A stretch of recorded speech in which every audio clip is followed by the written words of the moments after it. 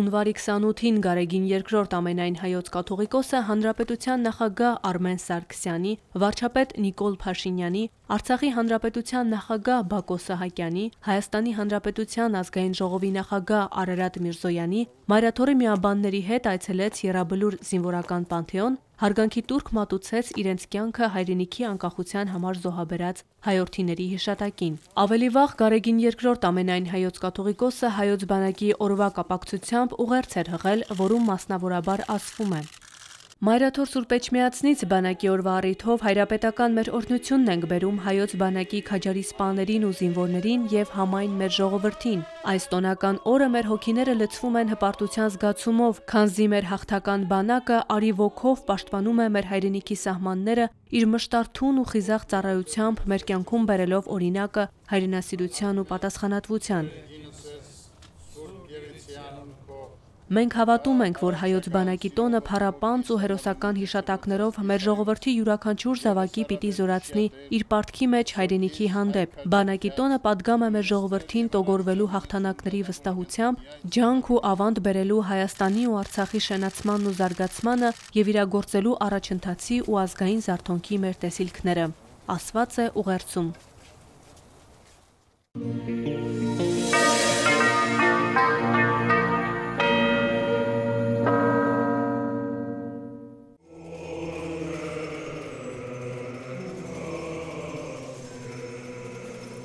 Արդեն 27-րդ տարին է, որ մեծ շուքով ու հպարտությամբ ենք նշում մեր ազգային բանակի օրը։ 1992 թվականի հունվարի 28-ին էր, երբ հայ ժողովուրդը պատմական որոշում կայացրեց Հայոց ազգային բանակի մասին։ Տոնին մոտ գիրակի օրը հայ առաքելական բոլոր եկեղեցիներում տոնական սուրբ պատարագ է մատուցվում։ Մայր Աթոռ Սուրբ Էջմիածնում Գարեգին Բ Ամենայն Հայոց Հայրապետի հանդիսապետությամբ բանակին նվիրված պատարագը մատուցեց Հայաստանի Հանրապետության զինված ուժերի հոգևոր առաջնորդ Տեր Վրթանես եպիսկոպոս Աբրահամյանը։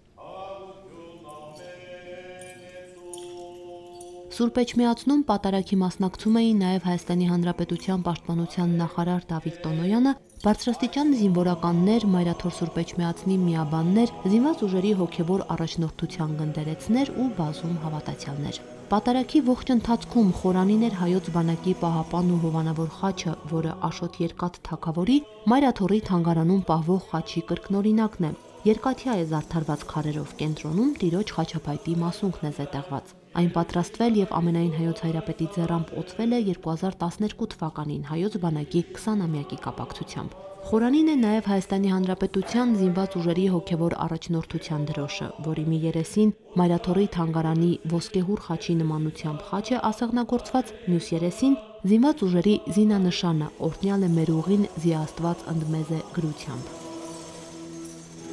Պատարագի ընթացքում Վրթանես Սրբազանն անդրադառնալով օրվա խորհրդին նշեց, որ հայ քրիստոնյան թե հոգևոր, թե առօրյա կյանքում եւ թե ծառայության մեջ մշտապես պետք է արթուն լինի, որովհետեւ զգոնությունը թուլացնելու, թմրելու եւ ննջելու իրավունք չունի, այլապես անխուսափելի կորուստներ կունենա։ Հայոց բանակն արթուն, տիրոջ օրհնության ներքո պահելու ձգտումով է, որ արդեն ավելի քան 2 տասնամյակ հայ հոգևորականն իր ամենօրյա ու անսակարգ ծառայությամբ զինվորի կողքին է նեցուկ եւ օգնական։ Հայաստանի Հանրապետության զինված ուժերում այսօր շուրջ 6 տասնյակ գնդերեց է սպասավորում։ Նորից Սուրբ Օծություն Տեր Գարեգին Բ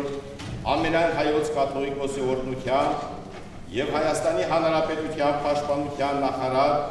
մեծագոտիար Դավիթ Տոնոյանի հրամանով Հայաստանի Հանրապետության զինված ուժերի զինծառայողները իրենց համազգեստին կկրեն Աշոտ Երկաթի Խաչ կրծքանշանը։ Իբրև տիրոջով հաղթելու եւ երևելի եւ անելույթ թշնամուց պաշտպանվելու հզորագույն նշան։ Տերունական սուրբ նշանը ունենանք մեր կրծքին եւ խաչով ու սուրով գծենք ապրելու մեր իրավունքի սահմանները։ Տոնական պատարագի ավարտին ամենայն Հայոց կաթողիկոսի նախագահությամբ կատարվեց հանրապետական մաղթանք։ Մեր երկրի խաղաղության ու անսասանության, Հայոց բանակի հաղթական ընթացքի համար աղոթք բարձրացրեցին բոլոր ներկաները։ Այնուհետև նորին սրբությունն օրհնեց սպայական անձնակազմին ու զինվորներին բաշխվելիք Աշոտ Երկաթի Խաչ կրծքանշանները։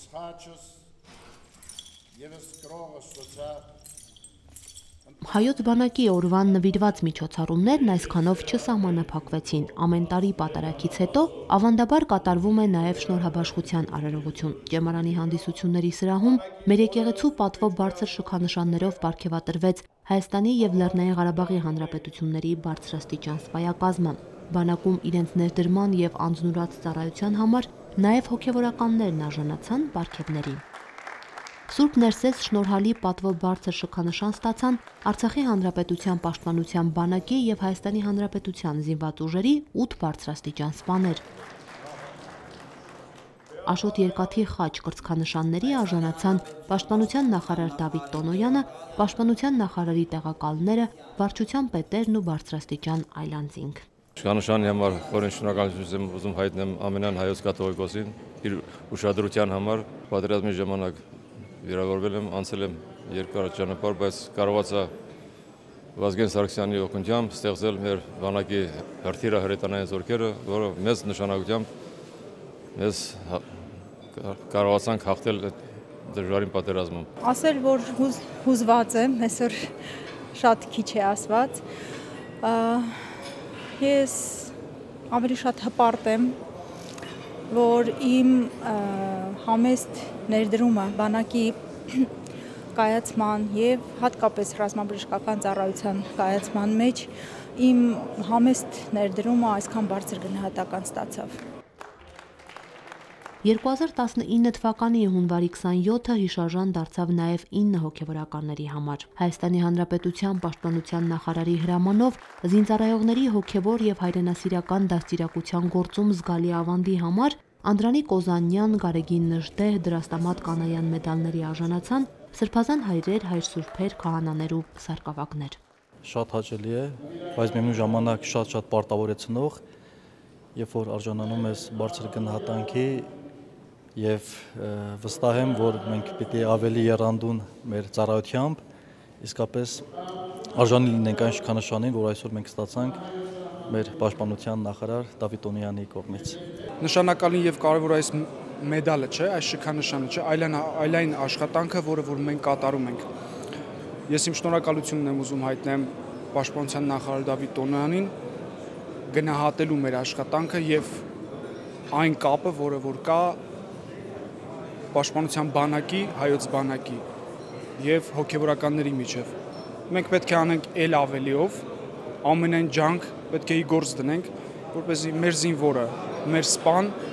եւ հոգեվոր եւ եղբայրական տեսանկյունից ոչ մի խնդիր չունենա։ Բայց շքանշանը, որ տրվեց մեզ, սա մեզ համար մեծ ոգևորություն է եւ սա մեր ամբողջ կյանքում մենք կհիշենք եւ մեզ համար եւս մեկ ազդակ կլինի, որ մեր առավելագույն ներածին չափով անենք հանուն մեր երկրի առաքելության, հանուն մեր երկրի պաշտպանության։ Ծառայում ենք շատ մեծ սիրով եւ ուրախ ենք, որ մեր ծառայությունը իրականացնում ենք սահմանային զորամասում, որովհետեւ մեր տիրոջ խոսքը հասցնելով սահմանապահ զինվորին, արդեն իսկ մեր առաքելությունը համարվում ենք մասնակիորեն կատարված։ Եվ հետեւաբար մեր եկեղեցու պատգամը, մեր տիրոջ խոսքը արդեն իսկ մեծ փրկություն է, որ հասցնում ենք մեր զինվորներին ու սա գնահատանքի արդեն եւս մի նոր կարելի ասել աղբյուր է, որով մենք մեզ ավելի հպարտ ենք զգում եւ ավելի զորացած շարունակում ենք մեր ծառայությունը մեր Աստծուն, մեր ժողովրդին։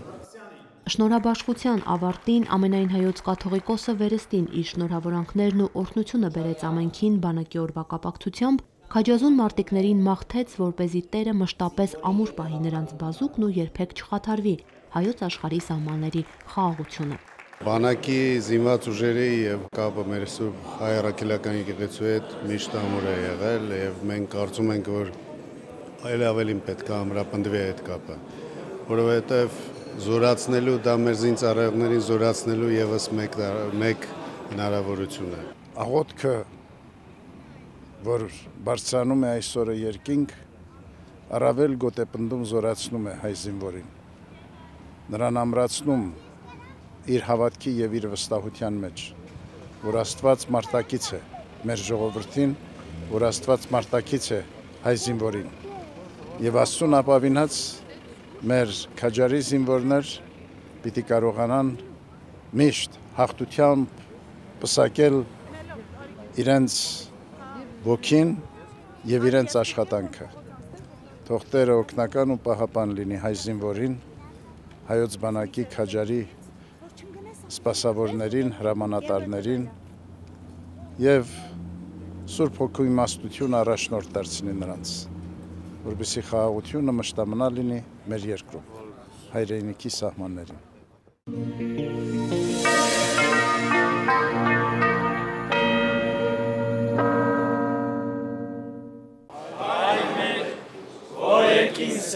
Սուրբ Եղիցի անուն քո, եկեղեցի արքայություն քո։ Հանուն հայրենիքի ու հավատի Վարդանանց պատերազմից ի վեր հայ զորականի կողքին սրով եւ խաչով ուսուսի պայքարել է նաեւ հայ հոգեվորականը։ Արցախյան եւ ապրիլյան պատերազմի ամենաթեժ օրերին անգամ հոգեվորականները առաջնագծում են եղել։ Հայաստանի Հանրապետության զինված ուժերի գնդերեց Հովհաննես Սարգսավագ Գալստյանը ադրբեջանական դիվերսիոն խմբի շրջափակումից հրաշքով փրկվածներից մեկն է։ Առաջին հարվածը կպավ իմ ճակատային հատվածին եւ մի քանի վայրկյան մոտավորապես ես գտնվում էի շոկային իրավիճակում եւ հաջորդ հարվածը եղավ ձեռքից, ցախ ձեռքից։ Այդ պահին չես հասկանում թե ինչ կատարվեց, սակայն հետո երբ որ անդրադարձ ես կատարում թե ինչ տեղի ունեցավ եւ քո կյանքը ընդամենը մի մազից էր կախված եւ կարող է հիմա չլիներ։ Սկսում ես ավելի արժևորել կյանքը, ավելի գնահատել եւ փորձում ես ավելի շատ նվիրվել, թե բանակին, թե հայրենիքին։ 27-ամյա մեր բանակը բազում հաղթանակներ է կերտել եւ այսօր իր քաջարի զորականների ու ռազմիկների շնորհիվ համարվում է ուժեղ եւ մարտունակ։ Մեր եկեղեցու հայրերը շեշտում են, որ իբրև քրիստոնյա ազգ խաղաղության ենք ձգտում, բայց այսօր այդ խաղաղությունը պաշտպանելու համար պետք է ունենալ հզոր բանակ։ Երիտասարդ բանակ է, 27 տարի ընդամենը ինչ գոյություն ունի, սակայն իր արմատներով հազարամյակների պատմություն ունի եւ բնական է, որ այդ հազարամյակների փորձը ենթագիտակցաբար փոխանցված է մեր բանակին, մեր զինվորին, մեր սպային։ Եվ հատկապես ապրիլյան պատերազմի օրերին բոլորս ականատես եղանք 18, 19, 20 տարեկան պատանիների սխրագործությունների։ Եվ կարծում եմ, որ նման սխրանքի, նման անձնազոհության կարող են գնալ միայն հայրենասեր եւ իրենց հոգու մեջ մեր հայրերի սուրբ հավատը կրող անձերը։ 22 տարի առաջ բանակում զինված ուժերի հոգևոր առաջնորդության կազմավորումից հետո հայ հոգևորականները կանոնավոր կերպով ծառայում են զորամասերում, դիրքերում, հոսպիտալներում։ Այսօր մեր բանակում 6 տասնյակ գնդերեց է սպասավորում։ Նա հայ զինվորի ընկերն է, խորհրդատուն, իսկ մարտի դաշտում զինակիցը։ Հայ զինվորի զորականի հետ ամեն մի առօրյա շփում հպարտանալու առիթ է, ես դա կբացատրեի եւ հայկական ազգային ավանդույթներով եկած 451 թվականից չէ, որ հայ զինվորը նախ իրեն պատկերացնում է Վարդանի եւ Վարդանանց պատերազմի մասնակիցների դերում։ Դա ամենակարևորը զենքը կիրառողն է, իսկ ես հայ զինվորի մեջ, հայ սպայի մեջ տեսել եմ այդ բոց այդ կրակը, թե ինչի համար է նա կիրառում։ Տեսակի փրկության, տեսակի ավանդույթների պահպանության համար։ Լուսինե Բալյան, Եկեղեցական կյանք։